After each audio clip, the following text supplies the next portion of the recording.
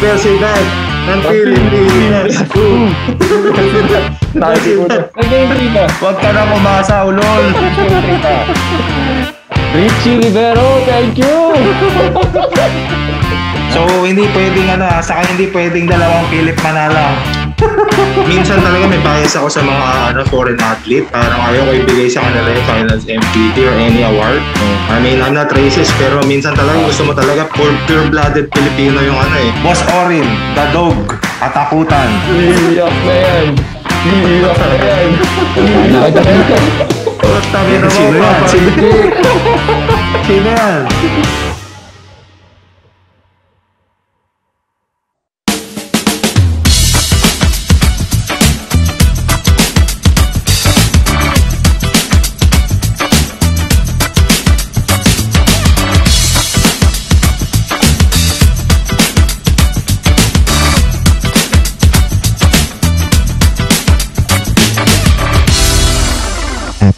Apparel, your meme shirt authority. Alright, we're back. Part 2 na ng video kanina. Kung hindi nyo pa napapanood yung part 1, it's all about UAAP cheer dance. So, click on the link in the comment section below na lang din. Tsaka sa description. Right. Kamusta, Chef? Anong ginagawa? Boss? Huh? Boss Bray, sa part 1, wala akong shorts. Kung gusto nyo makita yun, click nyo yung link sa description. Gusto nyo makita ng links. May shorts na ako ngayon, naka-shorts tayo. Ako rin sabi ko, kakauwi ko lang, pero naka-ano lang, box. Lunch ngayon dito, Boss Bray, lunch ngayon. Lunch? Kaya yan ang dahilan kung bakit kami nag-part 2. Yan. Ano ba kinakain mo, Chef? Dumating kasi yung Food Panda habang nag-recording tayo. So, kailangan natin mag-take a break for a bit. Baka mainit yung Food Panda. Gutom na ako Yeah. Wala nyo pagkain ko.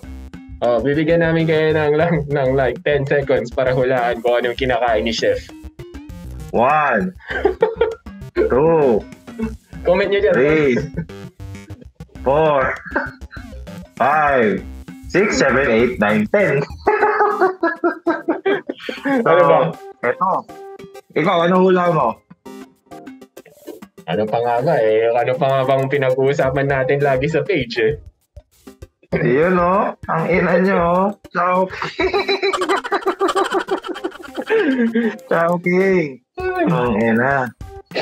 Sponsor ng Adams and Falcons dati. Isang linggo na lang. Chow King, matitikman na din kita. Chow King yan May partner pa tayo dyan. San Light. Dahil talo ang Ateneo. Ay na. Inubo ka pa dyan. Ayop. Inachi.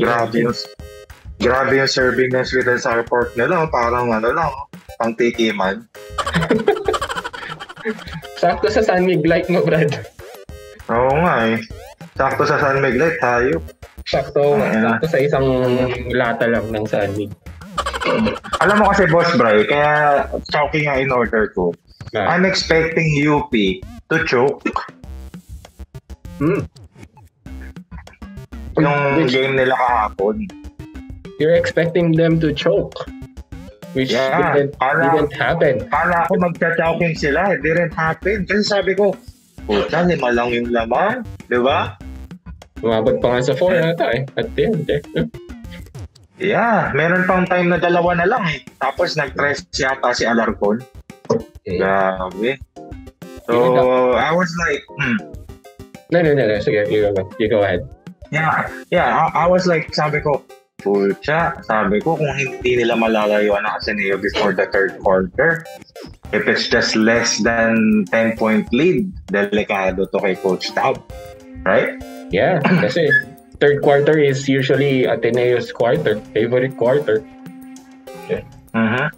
So, ayun. Good thing, pumutok si Alarcon, pumutok si Kabulangan, Lucero saved the day, Boss Bray. Yan yung mga mga unsung hero yesterday last night. Alarcon, Gonzales, yan. Tapos, iba, tsaka, nagkulat ako. Well, honestly, I didn't watch the game. Ikaw, alam ko, napanood mo yan. May reason ako kung bakit hindi ko napanood. Valid reason yun na. Pero napanood ko yung recap. Ibang-iba yung first five ni, ng UP. Coach Gold. Wala si Diop. And I think wala si Tamayo sa first five. Yeah. Ang first five niya is Lucero, Kagulangan, Galinato, Spencer, tsaka Fortea. The heck? Sabi ko, wow. Ibang klaseng lineup. Anong ginagawa niya ito? Pero kung isipin mo din, well, sino bang coach nila? Goldwyn. Okay. Siguro alam naman niya ginagawa niya. Well. And I think that's a tactical decision. He wants to start the game using their speed rather than using their height. Kasi kung height versus height, Ateneo would still have the advantage with Kwame, right? Yes. Yeah. Even though MVP ang ating, Malik View, Kwame, his interior presence and the length of Ateneo when Kwame is inside. So, I think ang ginawa ni Coach Goldwyn, binulagaan niya Ateneo sa shooting and speed ng kanyang lineup without Tamayo and Diouf. That's what happened in the first quarter. At the beginning of the first quarter. Kaya umaapaw sa bench points yung yung UP eh. Syempre, off the bench ba naman is your MVP of the season. Tapos Carl Tamayo. Tapos dagdagan mo pa ng mga sila Alarcon na bigla-bigla na lang. Yeah. And the first quarter, the first segment or the first part of the first quarter, it's a battle between Kagulangan and Fortsky Padrigao. Yung first 6 minutes or 5 minutes ng first quarter, Boss Bray, palitan yan. Tayo. So it was Padrigao tsaka si JD? Padrigao with like back-to-back floaters, 3-pointers, jump shot, crispy passes. Talagang Boss Bray, pinakita niyang he deserved to be in the mythical five. Si Fort. Si Ika-4. No doubt naman di ba nga nasa din natin yan, radar natin for MVP. Si Fort. Yeah. And I think first half, he's the leading scorer of the entire first half on both teams.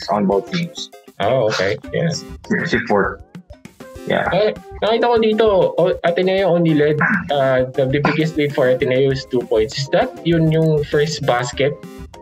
Yun na ba yun? And then after that, it was just UP all the way? Yeah, I think so. I mean, I'm not sure kasi talagang hindi ko pa siya ma-process in detail yung game eh. Sobrang upbeat nung game. Like from start to finish, ang margin lang is 5-6 points at the biggest. Yeah. And Ateneo is on striking distance all the time. Diba mga UP ng double digit, pero sandali lang yun eh. Nalusaw agad ni Coach Tab yung double digit lead ng UP. Yeah, nakita ko nga ito, 12 points is the biggest lead by UP. Yeah. Mm-hmm. And the biggest factor na player dyan sa game na yan, kung bakit nanalo UP. Who? The absence of the impact of Ballungay. Oh yeah. 100%. Yeah. He didn't make any basket, bro. Yeah. Really? Zero. Oh. 0 points? 0 points. Nothing. Not even a free throw. Stands. Wow. Yeah, 0 points. He did grab 2 rebounds though. As I'm seeing the stats. Yeah. And then 1 assist. And that's it. Wala na. Yun nga rin yung napansin ko eh. Nung pinapanood ko yung recap, parang walang touch si Ballungay. Although he had like 3 attempts. So yeah, that's it. Nothing. Yeah. And given the history of Ateneo the past several games, yung previous games nila before this final series, Ballungay is on a surge, boss. Yeah. Right? Yeah, di ba? Sabi mo nga, he's like an MVP na at the end of patapusan ng season, di ba? Yeah. Mark Pringris with a jump shot and a 3. Si Ballungay, Boss Bright. Si Ballungay. Lalo na nung versus their Adamson, sabi nga natin, he was scoring 19 points per game versus Adamson. Well, anyway, different team naman talaga yon. This is like a stronger team, which is UP. Maybe they just like, yung defense ba ng UP was very tight on him yesterday? Not really. Hindi talaga siya naging focus ng offense ng Ateneo. Para sa akin, naging point guard centric ang offense nila. Like Andrade and Fortsky were the ones that are like the suspect on their offense in the first half, even most part of the second half. And of course, Ange. Alam mo namang nandiyan ang ating former MVP. Diba? Wow. Pero nakakapagtaka lang na hindi nila masyadong nabigyan ng chances or ng play itong si Ballungay. Kasi may smash problem din siya eh. Diba, Boss Brian? He's a big dude. Pero, well, malaki din naman kasi si Lucero and Tamayo. We don't know. Yeah. Doon ang next kong sasabihin. Credit sa UP defense, especially their small forward, their force, their center, their interior defense. Hindi makaporma si Ballungay. And Lucero can defend from the top of the key to inside the shaded lane. Yeah. Diba? And yung Brad? Nakita mo ba? Yeah, the block Sky Kun could have been a poster dunk, pero damn, like mid at the ring. The semblance of the Kawhi Leonard block over I think that's Jamal Murray, right? Yeah, I can't remember, pero I trust you. yung may middle finger sa yeah. Pero after nun, yung block na yun, transition, Alarcon, 3 points, pasok. Iba. Sabi ko nga nung start ng game sa meme ko, sa personal sa personal perspective ko lang, I think Ateneo has a deeper lineup or roster. They have a better coaching staff with Aras Pacochaga and Coach Tab. Mm-hmm. But UP has a very tested heart. Yeah. And very tested na tapang, Boss Bright, no? Iba yung confidence nila tuwing naglalaro sila against Ateneo, no? Parang mindset nila, Ateneo, kaya natin to. Yeah, this is Ateneo. Just like last year. Yeah. Lalo na to si JD, bigla-bigla na lang. Ito ba yung first game niya after nung Ateneo game before? Ulit? Or I can't remember. So, he made 12 points. Yeah. The heart is like very... Grabe yung 12 points na yan, Boss Bright. Big man play pa yung mga iba dyan. Ano yan? Poposte sa loob yan or tatanggap sa loob, sabay putback. Grabe yung 5'7", naglalaro na pa ako ng 6'5". Yung rebounds pa nga niya, di ba? Kumalit na nga na rebounds. Anyway, I'll give the stats. Gusto mo malaman? Yeah.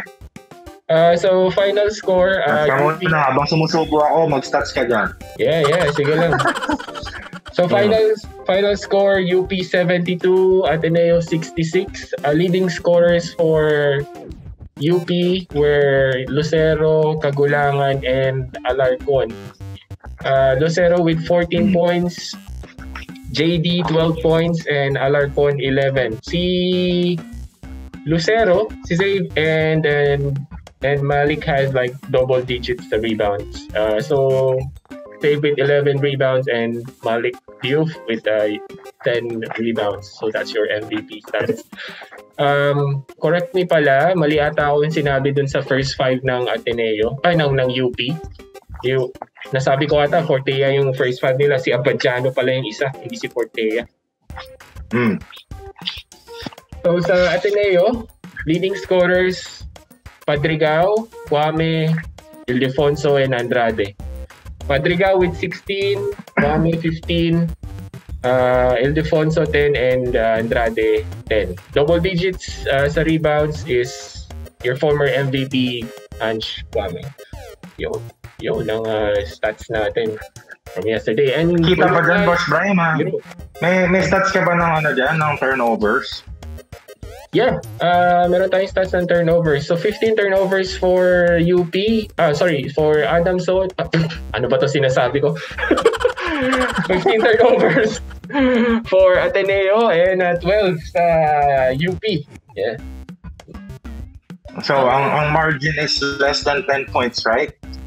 Yes, just game? 6 points. 6 points. 6 points. And then ang margin ng steals is 3. Steal you said or turnover? Steals. I mean turnover, sorry. Turnovers is 3. Yeah.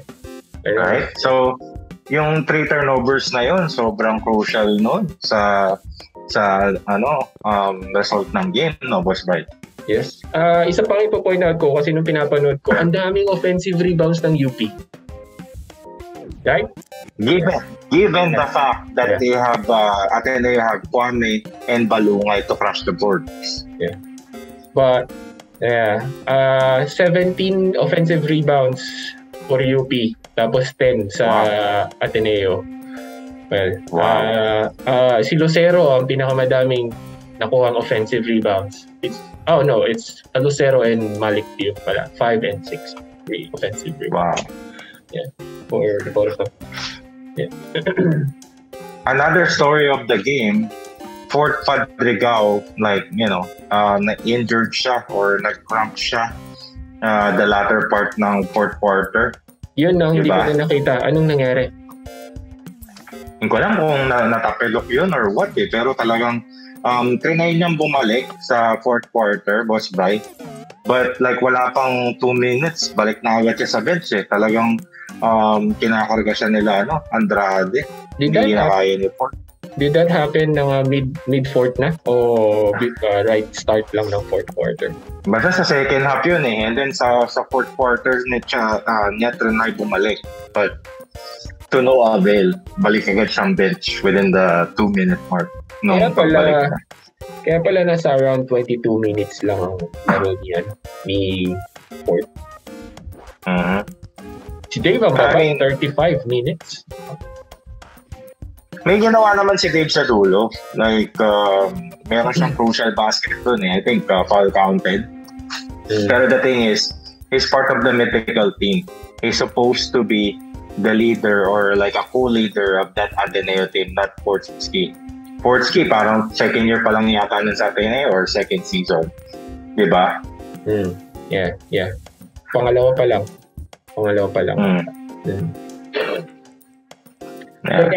Kaya rin pala tinatanong kita kanina kung may awarding na ng Mythical 5 and the MVP. Because parang may jinx usually yung yung awarding Kung sino yung MVP, yung hindi nagpapakita, yung natatalo. So kung na-award na sila kahapon, well, nasira na yung streak na yun na ata. I think so. Yeah.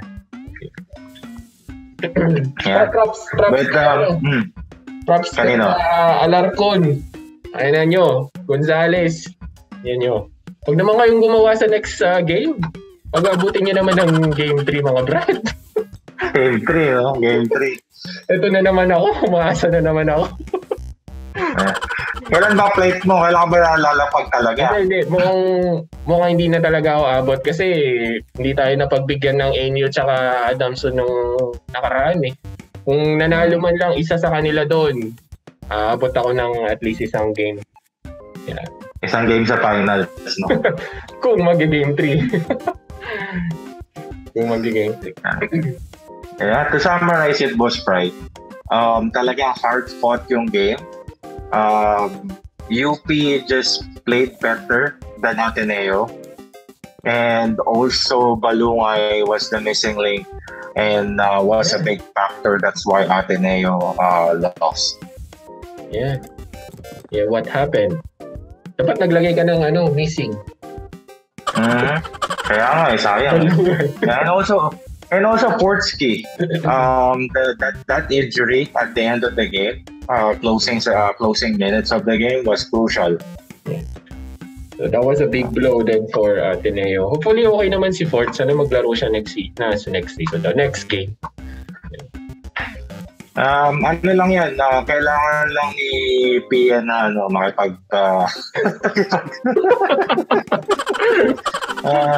kailangan lang patawarin si Fortsky. Gagaling yan, gagaling. Salita lang, gagaling na agad. Ang salita lang yan. So, game 2, Boss Bryce, sino pick mo sa game 2? Ateneo. Ito na naman. Ateneo tayo, game 2. Hopefully para less than 10 points. Makes sense. How about you? I think Ateneo would win game 2, knowing Coach Tab's system and how resilient they are as a team. But overall, game 2, Ateneo, and then game 3, I'm rooting for UP. But again. Game 2, I think Ateneo will adjust their place, and Ballungay, napakalabo naman back-to-back games sa ma-0 yan, di ba? Yeah. Tingnan natin. Pero hindi rin masyadong gumawa sila, no? Well, spread out kasi yung points ng UP. Maganda din. Tamayo with just single digits, 7 points. Yeah. So, ayun. Malik Diouf got a lot of support from his teammates. Tamayo showed up. Lucero did a good two-way play performance in that game. Plus, Alarcon, the unsung hero of the UP Fighting Maroons. Congrats sa ating UP. Tagumpay. Yeah. Deal. Boss Bright. Consale yan. Yes. Sa mga gusto pang humabol. Yeah. Kung bibili kayo ngayon na 12-12, kung na-upload na itong video, hanggang 11:59 PM, kung bibili kayo, December 12, it's $4.99 for all UP and Ateneo shirts. $4.99 lang po yan. And if you buy 2, it's just 1,000 pesos. Is it just for today? Is it just for today? Yeah, yun ang sale ni Epaline Apparel for today. Sa following day, we'll see kung anong ang bibigay na deal. Kasi we want Ateneo and UP community to represent the shirt inside the arena. That's the main goal, not to earn much money, you know.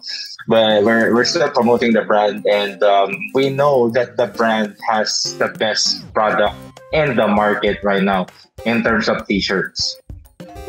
So, kaya nga ako nagpaparakol, Boss Bray. Ayan, mangiinggit lang yung mga kapanalo ng raffle. That's all Epaline Apparel needs. Diba? To promote their shirts, because we know, then they know that their product is the top t-shirt in the UAAP today, Boss Bray. Finest one sa UAAP. Yeah. Yeah, yung mga nasa labas. Wala. Boss Bray, ito na lang, Boss Bray. Magpo-promote ba tayo at magpapasponsor sa sablay na produkto, Boss Bray? Yes. Hindi. Walang ganon. Hindi. Quality. Number one. Okay. May ba ako? Ulit sa lahat ng... ano yan? May ba ako? Congrats sa Ateneo Bulldogs, la Lady Bulldogs. Champions. Yes. Nandun pa ba yung crush ko? Si Cristiana de Mauna? Hindi ko alam. Kung nandun pa siya. Yeah. Yun eh. Baga muntik ko na maging girlfriend yan eh. Baka marinig ka ni Tia. Hindi, muntik ko na maging girlfriend yun. Alam ko dati ko naging girlfriend yun. Bakit? Hindi kami nagkakilala. Hindi naman. Kung nagkakilala lang sana kami. Yun lang. Yeah, that's the only... Naging kayo na. Yun lang. Kaya Cristiana, kung gusto mo ako makilala, alam mo na yan, matik. Comment lang. Itag niyo siya dito. Tag niyo siya dyan. Okay? Yeah. Congratulations, any Lady Bulldogs. Yeah. Shout out na rin sa Lasal, second placer. Buti pa yung lady, ano na ba dito? Lady Archers. Nakapasok sa finals. Boss Bray, yung UAAP G League. Kakatapos na ng game 2. Yeah, congrats sa sa Team D ng Lasal. Makakapag game 3 pa kayo. Balita ko hindi maglalaro si former UE player natin. Oo, siya, tawag dito. Suspended siya next game. Last game niya. Ay lang yan. Last game na niya. Hindi na naglaro. Loko. Yeah. Pero grabe din yung laban to na napanood ko yan sa replay. Panood kaya sa replay. Saka nanonood ako ng live sa YouTube yan sa YouTube. Buti pa sila may live sa YouTube. Aba, nanonood ka na Oo. Tama naman tayo kasi pag yung Viva Max ko medyo umiinit. Tayo, UAAP G League. Dito yung finals lang ata tayo nanonood Wala tayong pakialam sa ibang Pero malay nyo, kung meron sa inyo na gusto maging part ng UAAP Basketball 24/7 at the Dog Show, mag-apply lang sa amin, Sagot namin kayo ni Boss Bray, okay? Basta marunong gumawa ng meme, marunong bumalat ng Dog Show, apply lang. Yeah, Boss Bray? Yeah, lalo na sa volleyball. Yeah, next season. Kung gusto niyo maging part ng team. Yeah. Inbox lang. That's it. Yeah. Yeah. I mean, magiging part pa kayo ng sponsorship ng Epalina Parel. Ayaw niyo. Yeah. Okay na. Alright. Kaso may kahati na tayo doon, Boss Bray.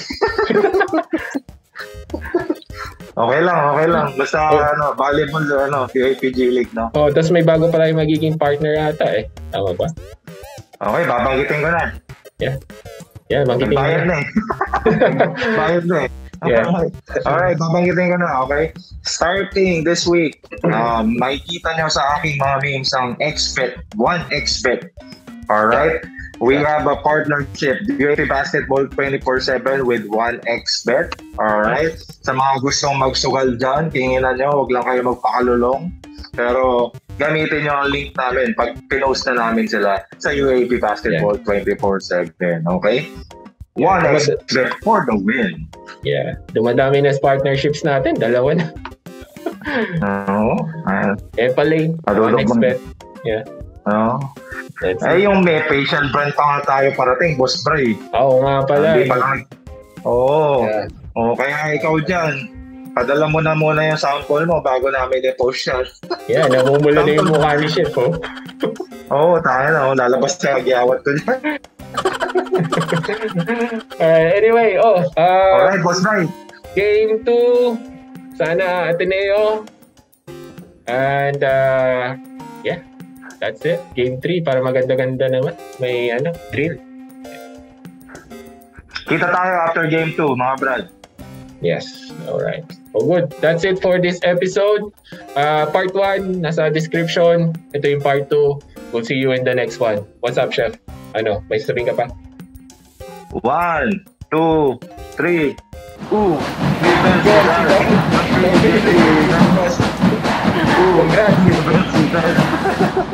Congrats sa first win. Bye-bye. Yeah.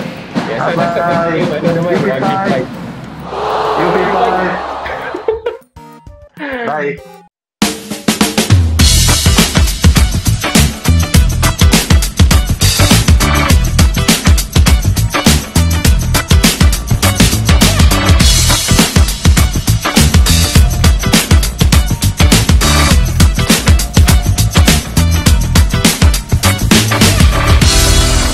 Ateneo Apparel, your meme shirt authority.